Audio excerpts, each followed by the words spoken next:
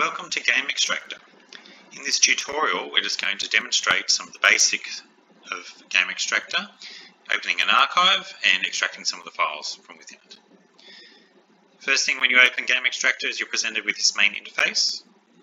It looks pretty empty, but all we have to do is hit the Open button on the top left, and that opens up the side panel for opening archives. It's simply a matter of navigating to where the archive is, finding the one you want and double clicking on it, and there you go, it's opened.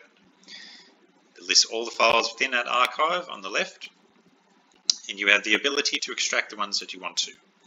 In this case we're going to choose, using the Shift and Control keys, a few files from the archive, and we're going to extract those to our computer. So to extract that, we hit the Extract button, and that opens on the right of the Extract panel. In here we can specify where we want the files to be extracted to.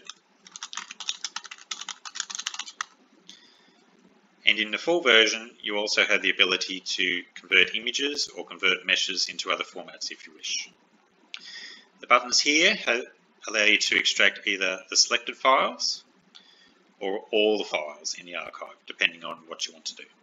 In this case we've selected some files, we will hit just the Extract Selected button, and it tells you it's successful.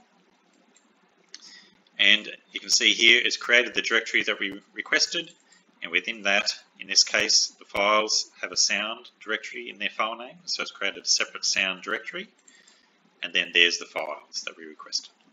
And it's as simple as that.